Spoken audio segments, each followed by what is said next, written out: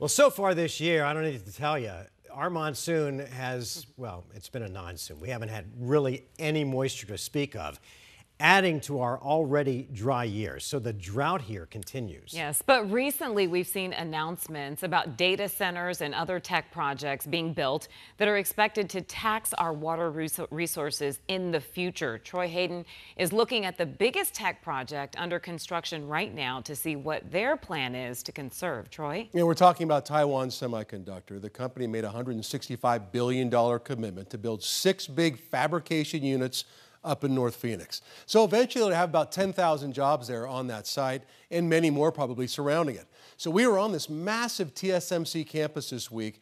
Only one of the 6 fabrication units is built so far, and it's already turning out chips. This is fab number 2, so we saw that under construction, and this is fab number 3 under construction as well.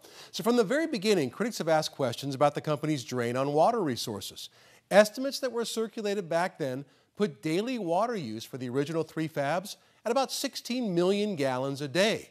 That's the water usage of more than 150,000 people. But I spoke to TSMC Arizona's president, Rose Catanaris. She says the usage is much lower than those initial estimates and will get even lower still because they're actually building a new water recycling plant right there on campus. Water is really, really important to TSMC. Of course, we are in the desert, and we have made many commitments in terms of being able to recycle that water. So we use a lot of water, but we recycle currently 65% of the water that we take in, and we are going to be building our IRWP, which is an industrial reclamation water plant, and we are going to be breaking ground on that fairly soon. So when that is completed, we will be able to recycle over 90% of the water that we use.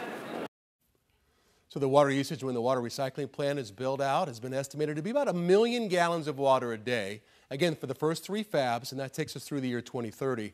And those are just estimates, they're not confirmed, but 1 million gallons a day, to put in perspective, it's like what a big hospital uses, or a theme park, or a decent sized farm. But that water recycling plant is key for them out there at TSMC. And do they keep the water there and use it for other purposes once it's recycled? Yeah, they'll continue to use it over and over again in those fabs. And you saw a little piece of video, those fabs are so automated. You know, robots flying up around the roofs and things. What they're doing up there is really incredible. Yeah. All right, Troy, thank you so much. Yeah.